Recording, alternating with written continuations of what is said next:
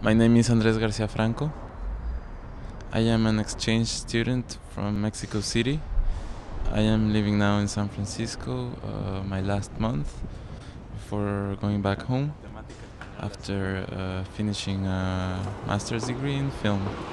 I feel sad because I'm leaving the city.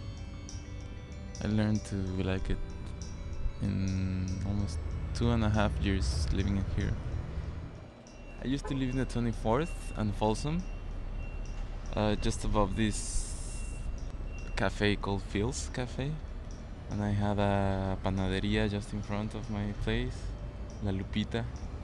So when I came and moved into this little apartment in 24th, just the wall across my entrance was, of course, a Virgin of Guadalupe.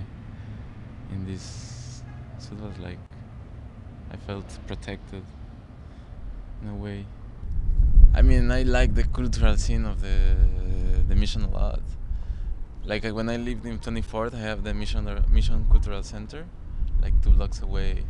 I had like Red Poppy Art House, like 1 block away, and I had the Soft Mission now called, like before it was called El Balazo, and it was a super nice place.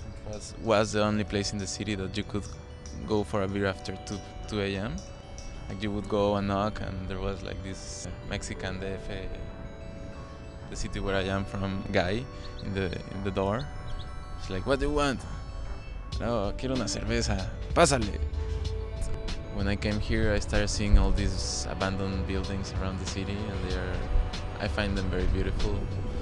Very nice architecture from the 30s, 40s, and 50s. I made this film project. It was called Cines Abandonados, Old Cinemas. They used to show films here in native languages, like Chinese films in Chinese and Spanish films in Spanish and Arab films in Arabic.